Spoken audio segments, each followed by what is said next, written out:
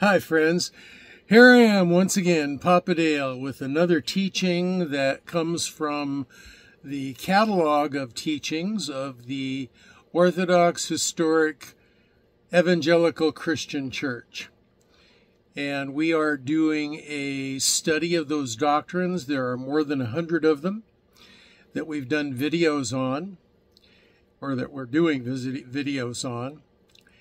And we are currently on lesson number 17, which is all about God as the self-existent person that he is.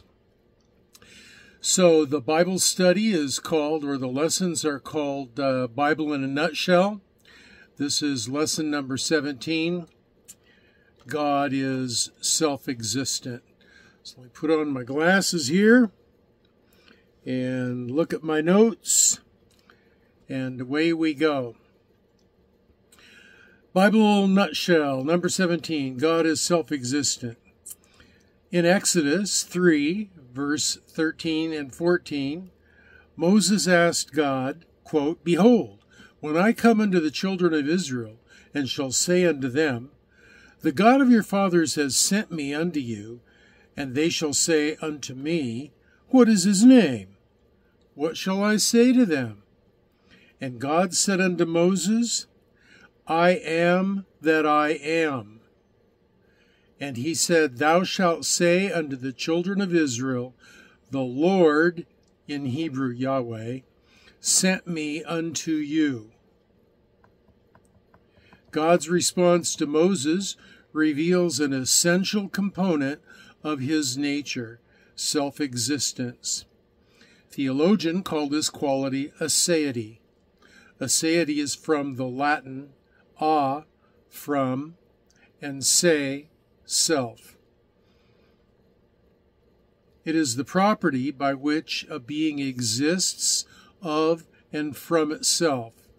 It refers to the biblical teaching that God does not depend on any cause other than himself for his existence, that he is self-sufficient and independent of anything outside of himself. He is the one in whom all other things find their source.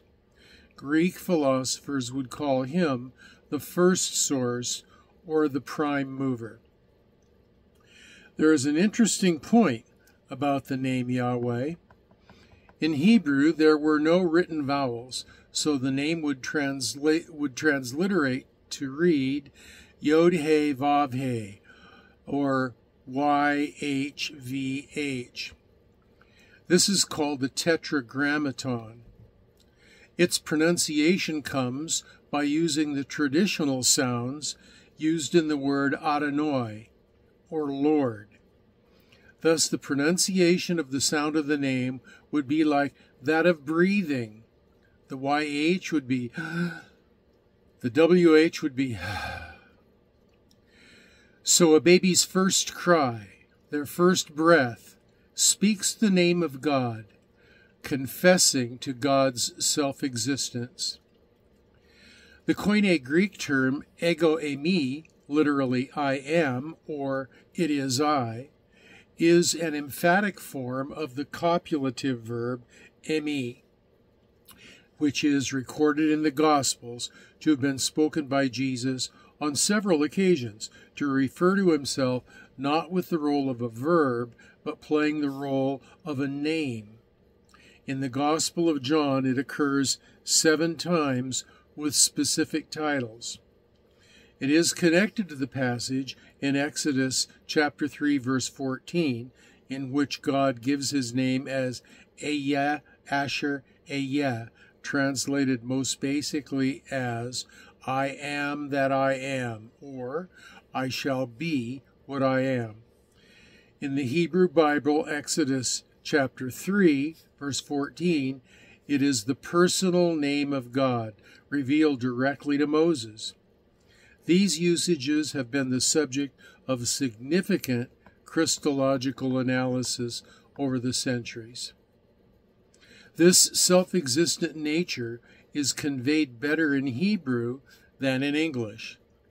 Linguistic scholars say this is more of a self-description of self-existence than a name. When God then tells Moses, "Say this to the people of Israel, the Lord has sent you," it is the tetragrammaton for Yahweh and used in verse 15. The point is, God originally describes himself to Moses as self-existent. Perhaps the most significant use of the name I am in the Bible comes from Jesus' own lips. 7 times he spoke the I am in John's Gospel.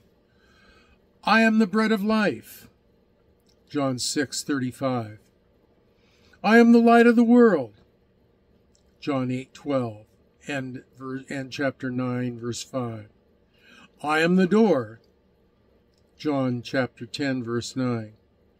I am the good shepherd, John chapter 10, verses 11 through 14. I am the resurrection and the life, John chapter 11, verse 25. I am the way, the truth, and the life, John chapter 14, verse 6. And I am the true vine, John chapter 15, verses 1 through 5. Each of these statements have deep meaning in Christian theology. The religious leaders of Jesus' day would often try to catch Jesus in heresy, in a lie, or in blaspheming according to their traditions, so that they could kill him and be rid of him. For a mere human to claim to be God was punishable by death. In one incident, John chapter 8, the Pharisees challenged Jesus' authority and made an appeal to Abraham as their father. Jesus dismissed their appeal, but since they were so respectful of Abraham, he goes on to tell them how glad Abraham is to see his day. When asked by the crowd how he speaks as if he knows Abraham, Jesus said unto them, "Truly, truly," with the greatest of emphasis, "I say to you, before Abraham was born, I am." John 8:58.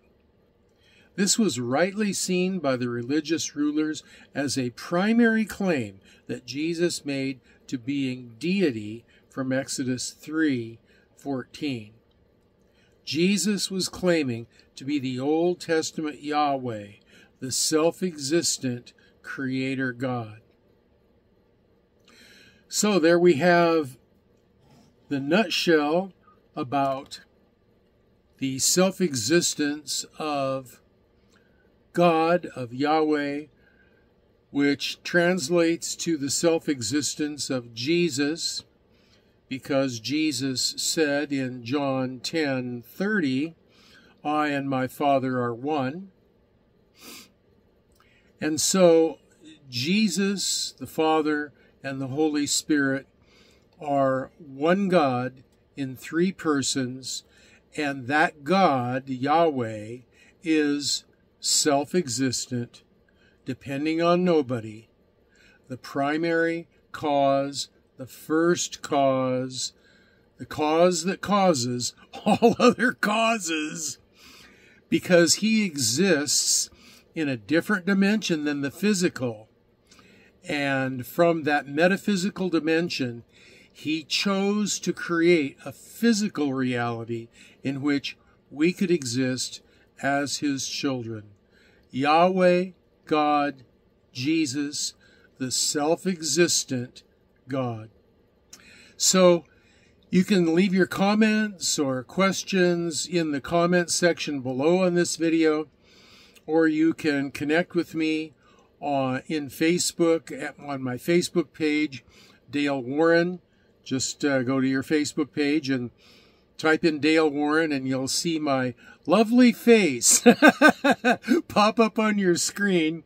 I'm pretty recognizable there. And you can ask your questions, or you can do a friend request if you'd like. But I will see you there. And until you do that, or until the next video comes up, you have a blessed day.